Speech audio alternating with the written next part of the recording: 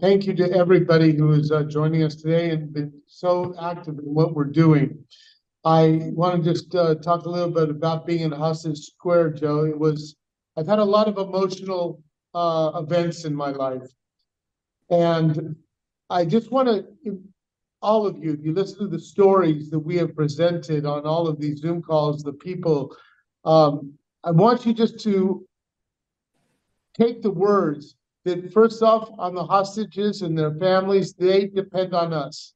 We are their voice. There is an inhumanity that is going on that we have to talk to everybody. We have to make sure that the world knows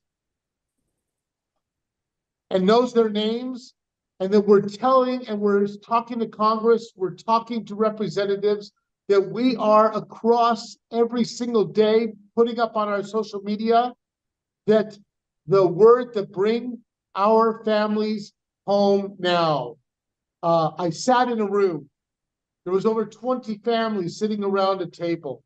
At that very moment, Hamas had sent a video of 3 hostages.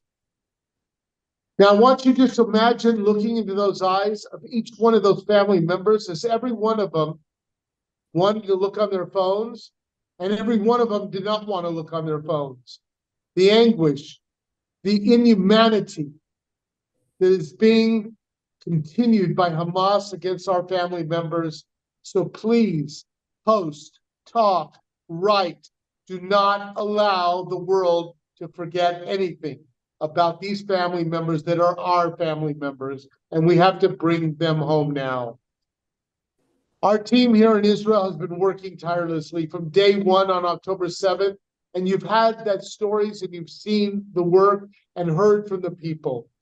I will tell you that as I travel and I get to meet with every kibbutz and moshav, as we're working now to bring our people back home as we rebuild together.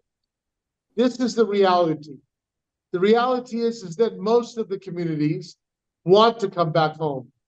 They're facing the fears about security. And the IDF will take care of that. There's issues of the mentality of trust about from what happened and what could happen. But there's a feeling, because the IDF is them, they are the Israel Defense Forces, and they're going to take care of that. The issues that we have is that we have to bring them home and not ever forget their circle of pain. That we cannot do. But I know that Betsy Fisher and the Gaza Envelope Task Force and the Israel Envelope Task Force is meeting on Tuesday, and is going to be more active and be out there and talking to everybody, because we are meeting with 7 communities from Sha'ar HaNegev, 7 communities from Eshkol. And by the end of February, and you can hear this and put this down, by the end of February, 20,000 people from the Israel Envelope are going to be back in their homes. We're going to work with them to take care of safe homes and safe houses next to their homes. We're going to work and take care of their communities and bring them that moment of reveal that says we're starting anew. We're going to be with them then, and we're going to be with them as we're working on every aspect of what tomorrow and the issues that tomorrow will be, because we have been there for over 20 years. And we're going to bring back the Israel Envelope to a place which is going to be the envy of Israel. We also had the opportunity to meet with Kumah, the government agency that is working together with the people and together with us as they look to us to be part of their strategic planning arm. Because it wasn't about projects. They know that from us, it's a matter of building back for tomorrow and having a strategy that is going to lead for the communities for tomorrow. And we're going to be presenting them those 12, 15 communities that we're working with in the next months ahead. And our over 1,000 people that have signed up for our volunteer trips, this one starting the next week is going to start working in one of the kibbutzes, helping to rebuild their kibbutz and community. We just had a meeting in the room that I'm here in Israel with groups of people from Balkani Institute, from HaShomer, from the Jewish Agency, from KPMG and others, talking about farmers. Just to give you an example, the farmers are having a situation in which the tanks that are rolling onto their properties are literally destroying their lands that may take a year or two to be able to bring up the soil to a point where they're going to be able to grow crops for tomorrow.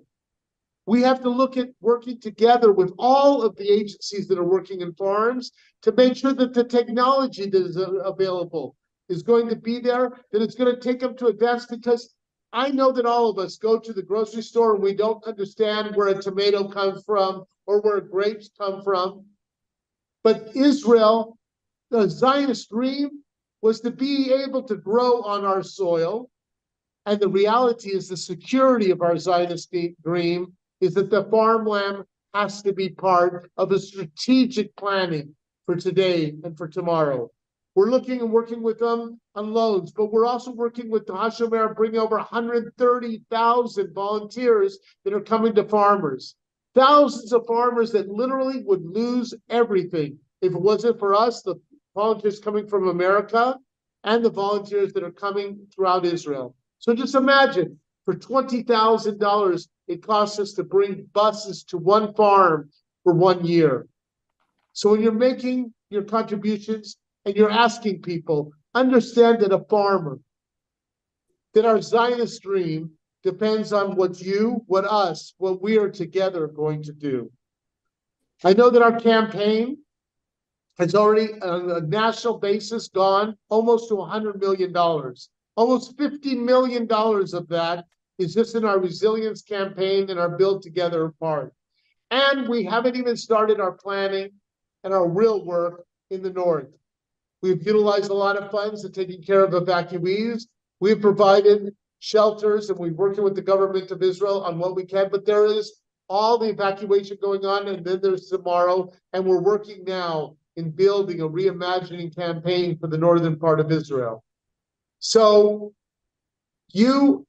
I can guarantee for everybody that's coming here on our volunteer trips, that you come here to Israel, you will see how we are touching every part of the rebuilding, how we're touching every part of people's lives, what you're hearing from people with disabilities, from people, from the farmers out in the field.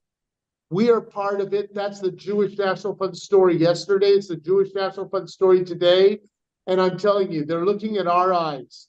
And I am so proud to represent all of you, because they look at us and they say to me constantly, thank you, thank you.